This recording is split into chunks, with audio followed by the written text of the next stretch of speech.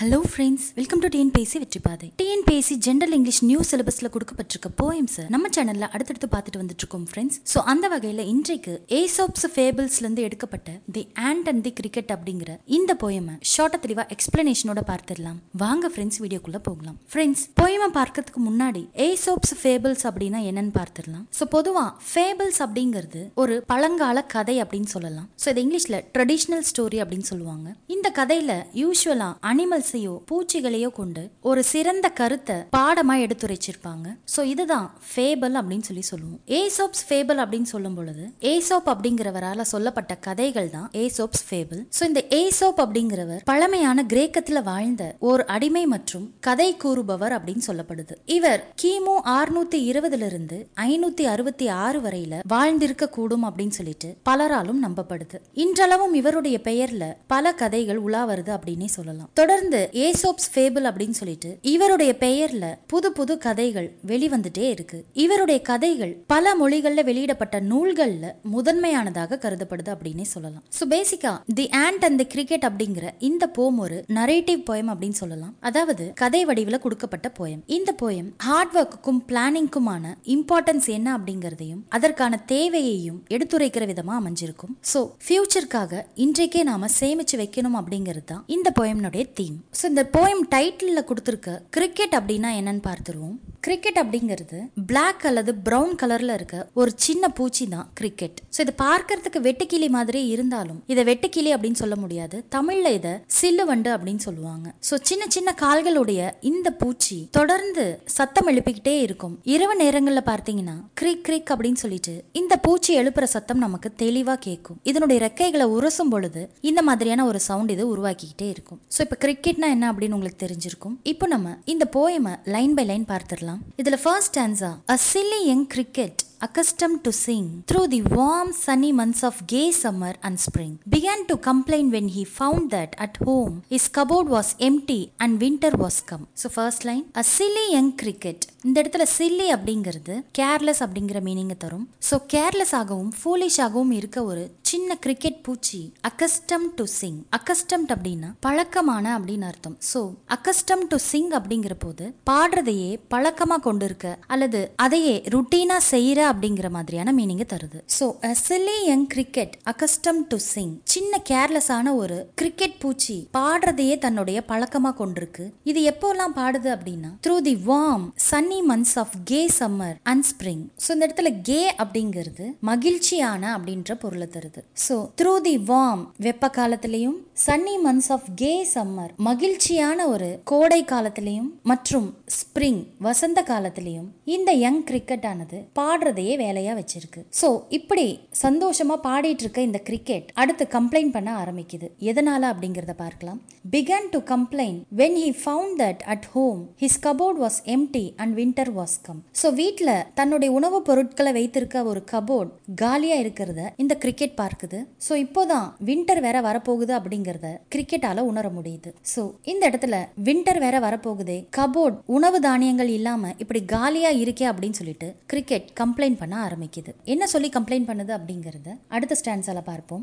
Not a crumb to be found on the snow covered ground. Not a flower could he see. Not a leaf on a tree. So winter வரப்போகுதுன்னு தெரியுது. கபோர்ட்ல பார்த்தா not a crumb. இந்த இடத்துல crumb அப்படிங்கிறது பிரெட்டினுடைய சிறு பகுதி அல்லது துகள்களை குறிக்கும். பிரெட்டினுடைய ஒரு சின்ன பகுதி கூட கபோர்ட்ல இல்ல. சோ இதுதான் not a crumb to be found. அடுத்து on the snow covered ground. Winter அப்படிங்கறதால ground முழுவதுமே பனியால கவர் ஆயிருக்கு. not a flower could he see. So பொதுவா நிலப்பகுதிகள் பனியால கவர் ஆயிருக்கு அப்படின்னா அந்த இடத்துல செடிகள் பூக்கள் பூக்காது இல்லையா. So not a flower could he see. ஒரு பூவை கூட கிரிக்கெட்டால பார்க்க முடியல அப்படின்னும் not a leaf on a tree. மரங்கள்ல ஒரு இலை கூட காண முடியல அப்படின்னும் கிரிக்கெட் கம்ப்ளைண்ட் பண்ணுது. இப்போ அடுத்த ஸ்டான்ஸா பார்க்கலாம். இது 5 லைன்ஸ் கொண்ட stanza. Ho, what will become says cricket of me At last, by starvation and famine, made bold, all dripping with wet and all trembling with cold, away he set off to a miserly ant, to see if, to keep him alive, he would grant. ஆக்சுவலா இங்க he would grant அப்படிங்கறது அடுத்து வர ஸ்டான்ஸாவோட first லைனோட சேர்த்து படிக்கணும். he would grant him shelter from rain அப்படின்னு சொல்லிட்டு படிக்கிற மாதிரி இருக்கும். ஸோ இப்போ நம்ம தேர்ட் ஸ்டான்ஸாவோட ஃபர்ஸ்ட் லைன்ல இருந்து பார்க்கலாம். oh what will become says cricket of me. So தான் உண்ணக்கூடிய உணவு வகைகள்ல எதுவுமே நமக்கு இந்த விண்டர்ல கிடைக்க போறது இல்லை அப்படிங்கறத முழுமையா உணர்ந்த cricket oh what will become of me அப்படின்னு சொல்லிட்டு சொல்லுது. அதாவது அடடா நமக்கு என்ன ஆக போகுது அப்படின்னு சொல்லிட்டு கிரிக்கெட் வருத்தப்படுற மாதிரி இந்த அமைஞ்சிருக்கு. At last by starvation and famine made bold. So இந்த இடத்துல starvation அப்படிங்கிறது பசி பட்டினியை குறிக்கும். அடுத்து famine அப்படிங்கிறது பஞ்சத்தை குறிக்கும். ஸோ at last இறுதியில starvation பசியாலையும் famine பஞ்சத்தாலையும் made bold இந்த கிரிக்கெட்டுக்கு கொஞ்சம் தைரியம் வருது. ஸோ இந்த இடத்துல bold அப்படிங்கிறது தைரியத்தை குறிக்கும். So what will become says cricket of me at last by starvation and famine made bold. நமக்கு என்ன நடக்க போகுதோ அப்படின்னு சொல்லிட்டு பசியாலையும் பட்டினி கடைசியில கிரிக்கெட்டுக்கு தைரியம் வருது அப்படின்னு சொல்லிட்டு இந்த லைன்ஸ்ல நம்மளால புரிஞ்சுக்க முடியுது. சோ அடுத்து all dripping with wet and all trembling with cold. இந்த இடத்துல dripping அப்படிங்கிறது சொட்டு சொட்ட விழுறது அப்படிங்கிறத உணர்த்தது. ஸோ வின்டர் சீசன்ல பனியாலையும் மழை துளிகளாலையும் இந்த கிரிக்கெட் ஆனது வெட்டா இருக்கு அப்படின்னும் அண்ட் ஆல் ட்ரெம்பிளிங் இந்த இடத்துல ட்ரெம்பிளிங் அப்படிங்கிறது குளிரால நடுங்கிறது அப்படின்னு சொல்லிட்டு அர்த்தம் தருது. So all tripping with wet and all trembling with gold. So பனி துளிகளால நனைஞ்சும் குளிரால நடுங்கிட்டும் அவே he set off to a miserly ant. இங்க miserly அப்படிங்கிறது செலவு செய்யறதுக்கு தயங்குற ஒரு விஷயத்தை தான் மிசர்லி அப்படின்னு சொல்லுவாங்க. அல்லது கஞ்சத்தனத்தையும் மிசர்லி அப்படிங்கிற வேர்டு உணர்த்தும். So away he set off to a miserly ant அப்படிங்கிற இந்த லைன்ல கிரிக்கெட் ஆனது குளிர்ல நடுங்கிக்கிட்டே கஞ்சத்தனமான ஒரு எறும்பை பார்க்கறதுக்காக புறப்படுது அப்படிங்கிறத சொல்லுது. To safe to keep him alive he would grant him shelter from rain. So எதற்காக அந்த எறும்பு தேடி போகுது அப்படின்னா இந்த குளிர்ல இருந்தும் பசியில இருந்தும் தனக்கு ஒரு உறைவிடம் கிடைக்கும் அப்படிங்கிற நம்பிக்கையில எறும்பை நோக்கி போகுது அப்படின்னு சொல்லிட்டு இந்த லைன்ஸ் உணர்த்துது. அடுத்தது and a mouthful of grain he wished only to borrow he would pay it tomorrow. So இங்க பார்த்தீங்கன்னா இது தனக்கு தெரிஞ்ச அந்த எறும்பை போய் மீட் பண்றதால தனக்கு தேவையான தங்குமிடம் அல்லது உறைவிடம் அப்படின்னு சொல்லுவாங்க. அதை தான் இங்க ஷெல்டர் அப்படிங்கிற இந்த வேர்ட் உணர்த்துது.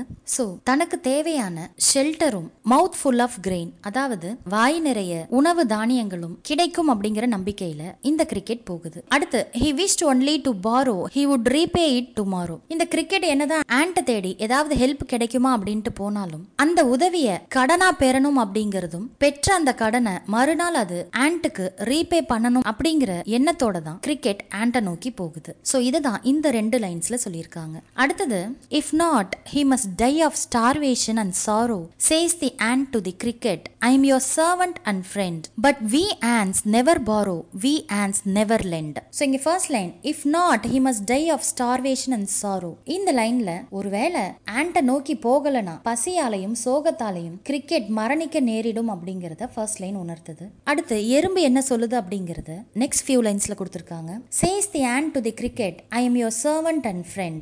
சோ இந்த எறும்பு கிரிக்கெட்டை பார்த்து என்ன சொல்லுதுன்னா நான் உன்னுடைய சேவகன் தான் உன்னுடைய நண்பன் தான் அப்படின்னு சொல்லிட்டு சொல்லுது. அதை சொல்லிட்டு உடனே அடுத்து என்ன சொல்லுது அப்படின்னா but we ants never borrow we ants never lend. எறும்பாகிய நாங்கள் அல்லது எங்கள் எறும்பு சமூகத்துல நாங்க எப்பவுமே கடனும் வாங்க மாட்டோம் பிறருக்கு கடனும் கொடுக்க மாட்டோம் அப்படின்னு சொல்லிட்டு அழுத்தம் திருத்தமா சொல்லிருது. இதை சொன்னதோட மட்டும் இல்லாம but tell me dear cricket did you lay anything by when the weather was warm quoth the cricket not I. பாருங்க எறும்பு என்ன சொல்லுது அப்படின்னா but tell me dear cricket அன்பான கிரிக்கெட் பூச்சியே என்கிட்ட ஒரு விஷயத்த சொல்லு. Did you Leh anything by when the weather was warm? Weather ஆனது நல்லா இருந்தப்பவே அதாவது வெப்பமாகவோ அல்லது சம்மர் சீசனா இருந்தப்பவே நீ எதையாவது சேர்த்து வச்சிருந்தியா அப்படின்னு சொல்லிட்டு கேட்குது. அதற்கு கிரிக்கெட் என்ன ஆன்சர் பண்ணுது அப்படின்னு பாருங்க. கோத் த கிரிக்கெட் நாட் ஐ. இந்த இடத்துல கோத் அப்படிங்கிறது சொல்லுதல் அப்படிங்கிற பொருளை தருது. சோ இந்த கோத் அப்படிங்கிற வேர்டு யூஸ்வலா பழங்கால ஆங்கில மொழியில தான் யூஸ் பண்ணிட்டு இருந்தாங்க.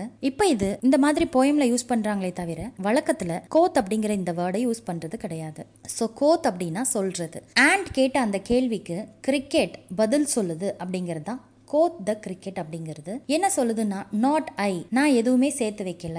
next stanza, my heart was so light that I sang day and night, for all nature looked gay, for all nature looked gay, you sang sir, you say. so இந்த பேரா first லைன்ல my heart was so light அப்படின்னு சொல்லி cricket சொல்லுது.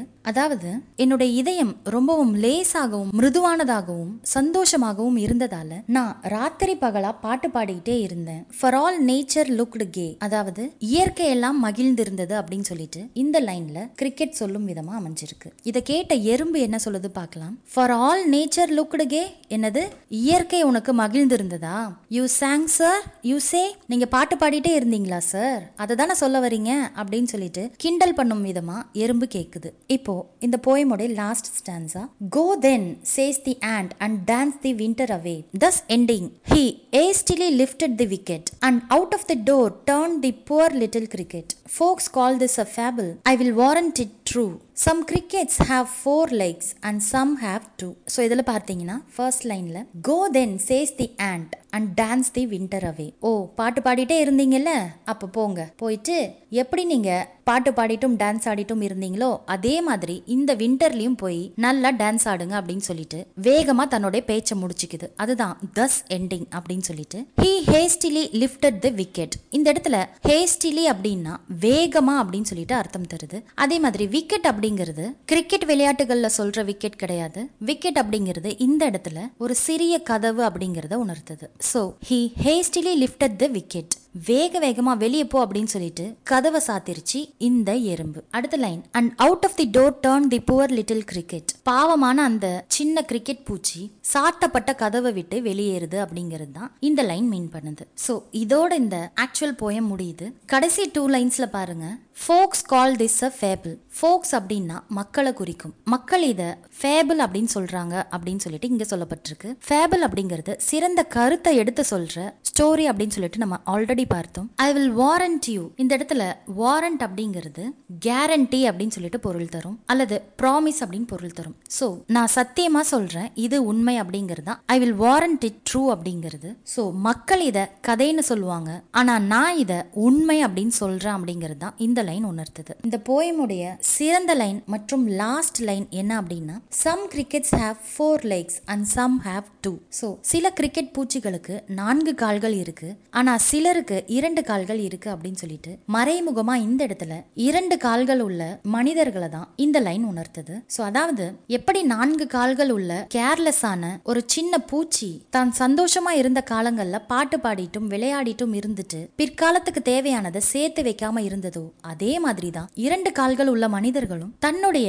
எதிர்காலத்துக்கு தேவையான அல்லது தன்னுடைய வாழ்க்கையுடைய மோசமான காலத்துக்கு தேவையான செல்வங்களையோ தேவைகளையோ சேர்த்து வைக்காம இருக்காங்க அப்படிங்கறத கருத்தா கொண்டு இந்த போயம் முடிஞ்சிருக்கு. சோ இப்ப இந்த போயம ஃபர்ஸ்ட்ல இருந்து தமிழாக்கத்தோட தெளிவா பார்த்துடலாம். வெப்பமான வேளிர் காலத்திலையும் வசந்த காலத்திலையும் பாட்டு பாடி பொழுதை போக்கும் ஒரு இளமையான முட்டாளான வெட்டுக்கிளி போன்ற பூச்சி குளிர்காலம் வந்துவிட்டதை அறிந்து அதனுடைய அலமாரியில் உண்ணுவதற்கு உணவு ஒன்றும் இல்லை என்பதை பார்த்து குறை கூற துவங்குகிறது. சிறு துண்டு ரொட்டி கூட கண்ணில் தெரியவில்லை, பனி படர்ந்த தரையினில் பூக்களை கூட பார்க்க முடியவில்லை, மரத்தில் ஓர் இலை கூட இல்லை. அந்தோ என் நிலை என்னவாகும்? வெட்டுக்கிளி வெம்பியது. பட்டினியாலும் வறட்சியாலும் துணிவு பெற்று நனைந்து கொண்டும் குளிரினால் நடுங்கிக் கொண்டும் புறப்பட்டது ஓர் சிக்கனமான எறும்பை தேடி. தன்னை பாதுகாக்க அவன் ஏதாவது தருவானா என்று மழையில் இருந்து அடைக்கலம் தேடியும் ஓர் வாய் நிறைய தானியம் தேடியும் அவ்வாறு வாங்க பெறுவதை கடனாகவே வாங்க விரும்பியது.